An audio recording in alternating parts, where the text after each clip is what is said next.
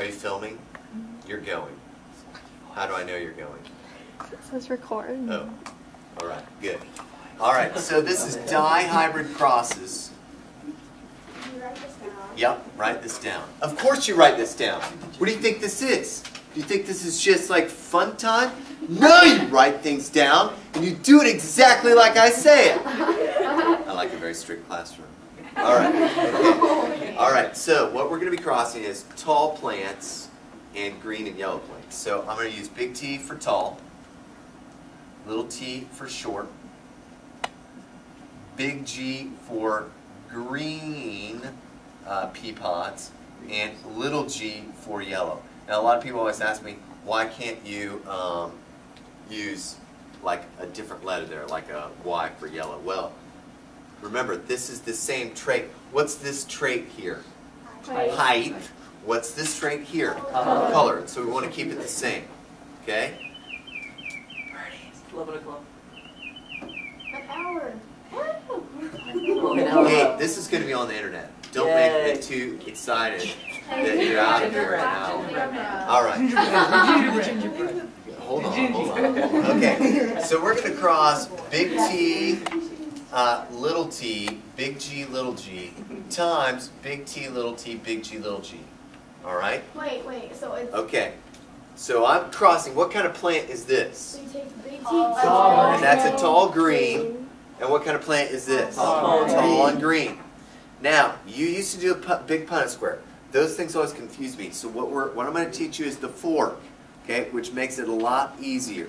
Okay, I think in my head, and I like, hopefully it makes sense, because you didn't like these, right? Is that right? Okay. I hated these. You hated these. I hated them too. Okay, but this will make it easier. Okay, all right, watch this, watch this. I'm taking just the T's together, and I'm going to make a little Punnett square for the T's. Big T, little t, big T, little t.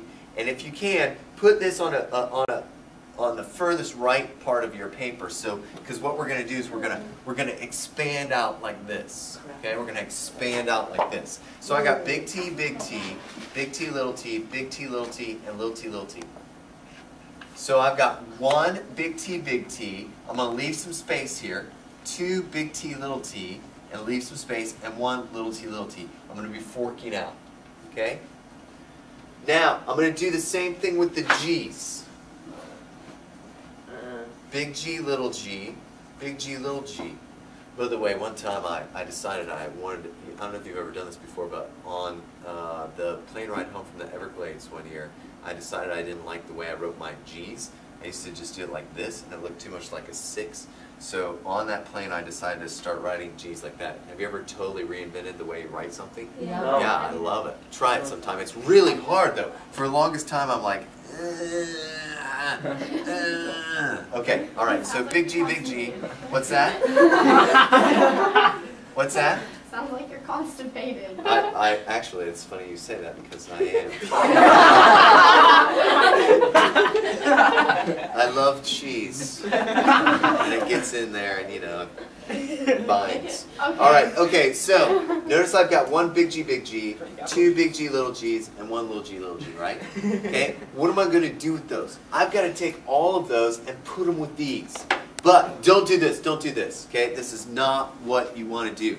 If you do this, you're doing it wrong, okay? All right, don't do this. One big G, two big G, and one little g, Why is that a bad idea? Yeah. Because you have to fork out. Well, yeah, okay, yeah, and am I missing out on some pieces? Yeah. Yeah, absolutely. All of these should go with all of those. That's why this has the name fork. So I'm going to take, watch this, fork. One big G, two big G, one little g, I'm going to do the same with this. One big G, two big G, one little g, I have a question. Fork. Hold on a second. I don't answer questions in this class, ever. I know. I'm just kidding. Okay, what's your question? Is this like the whisker plot thing we do in math? I remember In math? we got in a fight once. So, what's a whisker pot? Is that Plot is a plot. a whisker plot? This is the... Because that's the Just like the... Does it involve a cat? Yeah. No, it doesn't. Put it in Do a you bottle. bring? We had this conversation. He's run over many times. You don't bring a cat in, pull the whiskers, and plot them on a graph. No, never mind. Just forget it and go back to biology. Okay. Could this be a whisker plot though? No. No, it's called something. It's called a box and whisker plot. Oh. Oh. All right. No, Okay. All that's right. what I'm saying. Let's never speak of math again. All right. So now we're gonna do some math. Okay. I'm gonna take 1 times 1. It's 1. And I'm going to say that's 1 big T, big G, little g. Or big G, I'm sorry. Okay? Now I'm going to go 1 times 2 is 2 big T, big G, little g. 1 times 1 is 1 big T, little g, little g. 2 times 1, keep sticking with me here, big T, big G, big G. 2 times 2 is 4 big T, little g, little g. Okay? 2 times 1 is 2 big T, little g, little g. Yeah.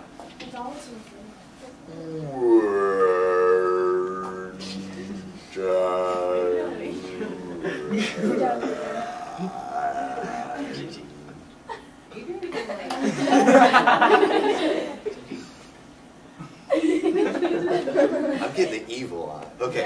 All right. I'll go. 1 times 1 is 1 little t, big G, big G. Okay? And look what I'm doing. Each time I'm just multiplying out. Sometimes when I'm doing these, I feel like Bob Ross. Do you ever watch Bob him? Ross? Like Bob anytime Ross? you Bob Ross? feel bad about life, watch Bob Ross because he paints pictures. And he's like, let's paint a tree. Oh, isn't this nice? That's something Let's have a little tree. Kill you. See that? See that? Now look how easy that is. Look at that tree. Oh, yes. Beautiful. And he's just so calm and nice. He's like, let's draw a mountain next to that tree. And another one. You can draw a third if you want. And now look at that, some snow. Beautiful. All right. So now we're gonna take this one and we're gonna multiply it by this one. 1 times 1 is 1 little t, little g, little g. What time are we at there, Daniel? What's the sailing outside? I only have a limit on these. 15, 30. We didn't talk. We haven't been talking for 15 minutes. Have we? Well, that's what it says. Huh? That's what it says. Yeah. Well, I can split these up into 2. Okay. Now look at this. I'm already done with my genotypes. Yeah. This is my genotype ratio right there. Remember when you did it in a big square? What did you have in the big square? You had to go and find all those different ones, right? Do you remember this? Now it's done. The genotype ratio is 1 to 2 to 1 to 2 to 4 to 2 to 1 to 2 to 1. That's it. Now I can go through and ask myself, what do these guys look like? So let's figure that out, and I'm just going to put the PR up here, and let's determine it. What's this guy look like? What kind of plant is this? Tall green. Tall green. So I'm just going to put a tally mark there and a check mark there. 1 tall green. Tall green. Okay, 1. What's this guy look like? Tall green. Tall green. So I got 2 more. Check. What's this guy look like? Tall yellow. Tall Yellow. yellow. 1.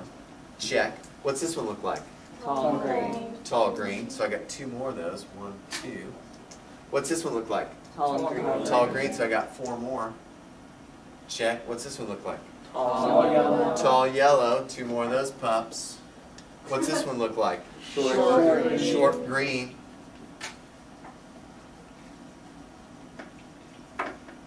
1. What's this one look like? Short green. Short green. 1, 2. And what's this one look like? Short yellow. Short yellow. So that's my genotype, or sorry, phenotype ratio. 9 to 3 to 3 to 1. Yes, question. So, like, if you read when you didn't get short yellow very often, when you... Yeah, if I breed a short yellow with a short yellow, what are all my kids going to be? Short yellow. Short yellow. If I breed this tall green with another tall green, what's it going to be? Tall green. Tall green. What is it? Evans. Who? Evans. Evans. Yeah. Should we let them use the microphone? No. Okay, shut that.